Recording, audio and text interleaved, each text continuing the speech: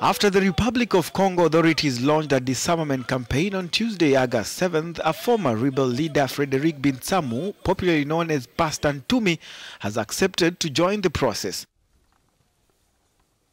Ntumi met with the leaders of the commission in charge of monitoring the December 23rd peace agreement in a meeting held at a remote location more than 100 kilometers south of the capital, Brazzaville.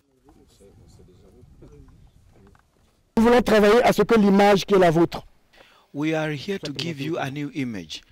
We want to change the public opinion on who people think you are.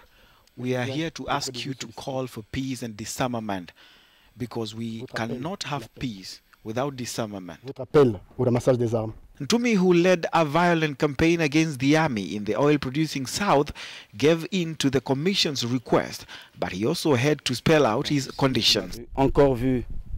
If you can see me alive, it's not because of the guns, it's because God protected me. That's why you can see me again.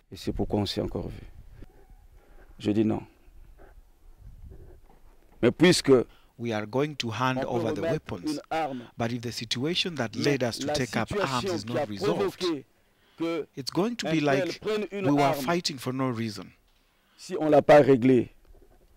I will go to Mayama to start the disarmament, but we have to work together.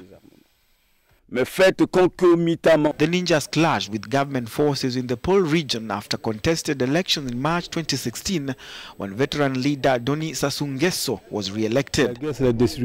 War is destruction, peace is reconstruction.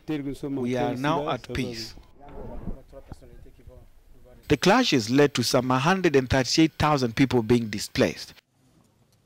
The Pole region was also the scene of violence with government troops between 1998 and 2003.